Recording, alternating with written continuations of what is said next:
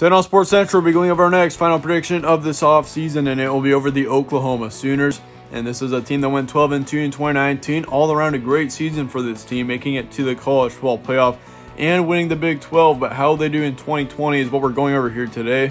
We're going to be going over your returning production for the next season, along with a full prediction on this team's schedule and a full preview in the process. So with that, let's look at your season trends from 2019 for this team. Of course, they were at 12-2 overall, and they were 7-1 between September and October, along with 5-1 between November and the postseason. So, yeah, a big reason why this team was so good last season was because of how consistent they were. I mean, as you can see, they had a lot of close games below, but this team overall was able to win a lot. I mean, they were very consistent throughout the entire season, not taking any bad losses. And yeah, they had a couple of really big wins down the stretch. Of course, they beat their rival Texas 34-27 on October 12th.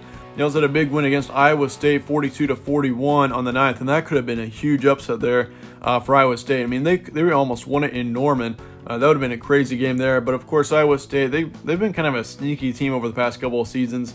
Of course, I remember a couple of years ago, I believe they upset Oklahoma.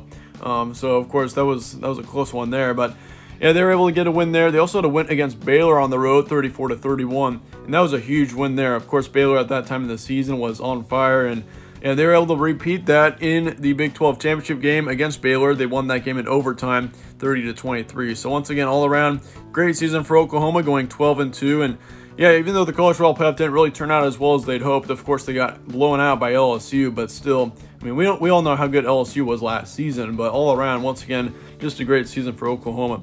Looking at your returning production for the next season, of course they lose their big-time starting quarterback Jalen Hurts. And he was a pretty good quarterback last season. Of course, he transferred in from Alabama after the 2018 season, and he put up over 3,800 yards with 32 touchdowns and 8 interceptions last season. So he did put up some really good stats, and I certainly think, I mean, if I were to pick between him and Jordan Love for the NFL draft, me personally, I would have picked Jalen Hurts in front of him. I mean, I would have taken Jalen Hurts in the first round of this NFL draft if I could have. He ended up going in the second round, I believe, but still, I mean, that's still a good draft pick for him. Spencer Rattler looks to be this team's next quarterback. Of course, I believe he's a 5-star quarterback coming in, and it looks like it's going to be his first season next year. So yeah, he's going to have a lot of expectations. Of course, Oklahoma's been very good as far as the quarterbacks go over the past few years. I mean, if you look at the past 3 seasons, they've got 3 NFL quarterbacks. You got, of course, Baker Mayfield in 2017. You had Kyler Murray in 2018. Now Jalen Hurts. Yeah, this team's done really well with the quarterbacks, and I believe that's going to continue next season. I mean, Spencer Rattler's looking really good heading into next year. He's got, of course, he's one of the highest rated quarterbacks in the entire nation heading into next season. So, yeah, watch out for him for sure. But they'd also return their starting running back Kennedy Brooks, which that's going to be a big return, as he had just right around 1,100 yards with 6 touchdowns last season.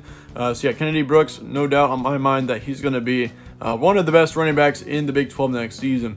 They do lose their other running back, Trey Sermon. He transferred to Ohio State, and he didn't have a big impact on this team. Of course, he had 450 yards and 5 touchdowns last season, but still, I think he'll be a good impact on Ohio State. But it's good for Oklahoma that they still have Kennedy Brooks in there.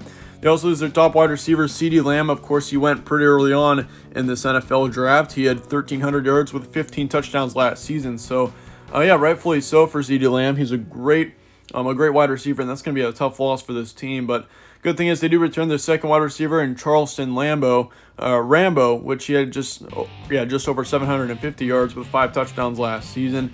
They also lose their third wide receiver in Lee Morris, which he had 330 yards and a touchdown last season as well. So this receiver core does take a couple big hits with CeeDee Lamb and Lee Morris, but it doesn't concern me all that much. They've got a good recruiting class coming in with a couple of good receivers as well.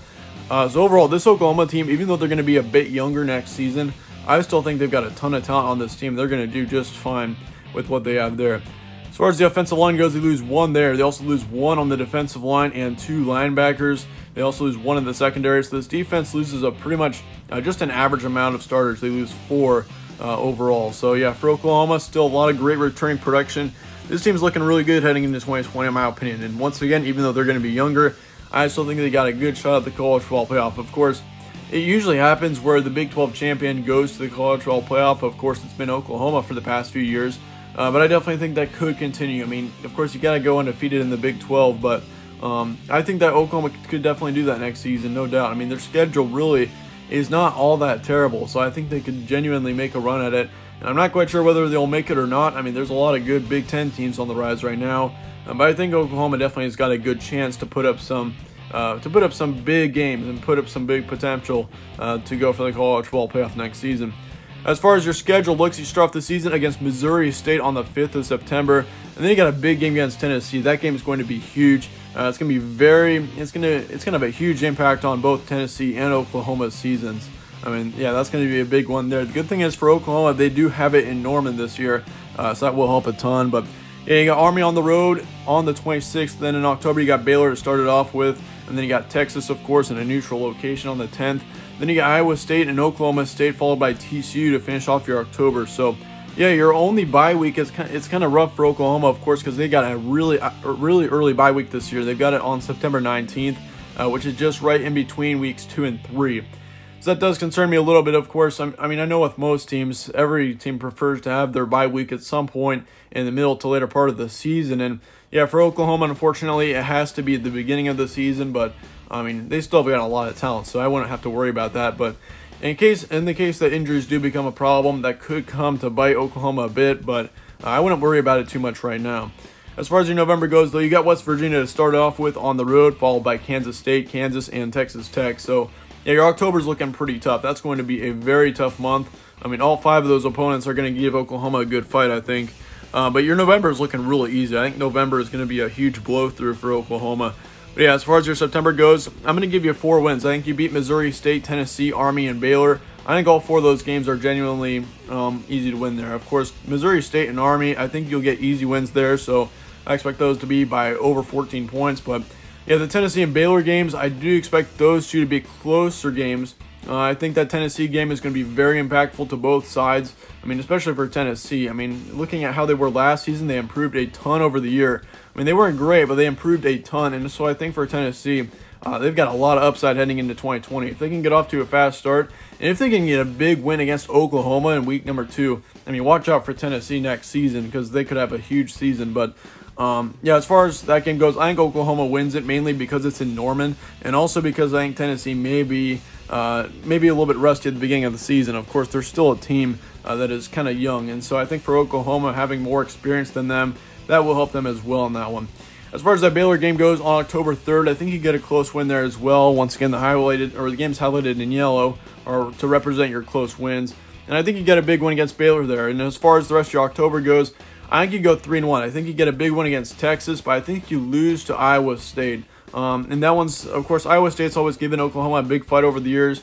I think with that game being on the road and also being after 2 pretty tough games against Baylor and Texas, I think Oklahoma's going to come into that game kind of slow. And I think they'll start off kind of slow in that one, and Iowa State's going to start off fast. And yeah, overall, I just think Iowa State in that game has got they've got a couple of better games to go into that game, but I mean, I think in general, Iowa State definitely is a team that could put up 9 wins next season. I mean, it wouldn't surprise me a single bit to see them be a big contender to get to the Big 12 championship. I think they're going to be right up there with Texas and Baylor to get to that opportunity. Of course, Oklahoma State, you can't forget about them as well, and they're actually Oklahoma's next game, and I think they get a win there, but I think it's going to be close.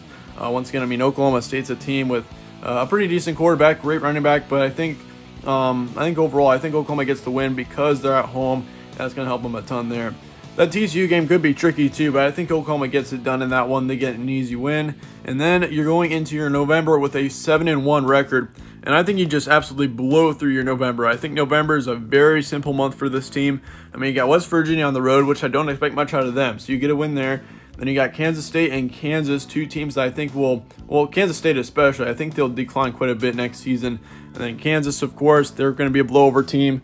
And then you got Texas Tech on the road to finish off the season. That should be a win as well. So all 4 of those games, I'm pretty confident Oklahoma will get wins in. I think your record prediction for next season is going to be 11-1. I mean, I think you'll go 11-1 no matter what. It's just a matter of what team you're going to lose to. I mean, I think you're going to lose to at least one team. It's just tough to say which one. I mean, that Texas game is going to be tricky too. Can't forget about that. That Baylor game could be a tough one. Same with the Tennessee and Oklahoma State games. But the main reason why I think you'll beat Tennessee, Baylor, and Oklahoma State is because all 3 of those tough games are at home. And so I think you'll be, I mean, if you have to come down to 2 games, it'd be either Texas or Iowa State that they would lose to. But I think once again, with Iowa State being on the road in the middle of October after 2 pretty tough games with Baylor and Texas. I think they just have to take a loss there. And yeah, the prediction is going to be 11-1 though once again. I think Oklahoma makes it to the Big 12 championship again next season. Wouldn't surprise me a single bit to see them win it. But nonetheless, that about wraps up our final prediction on Oklahoma. Let me know your thoughts in the comments below on this team. Also, let me know if you have a different record prediction. But yeah, once again, thanks for watching again. As always, be sure to stay tuned for more content from All Sports Central, and I will see you all later.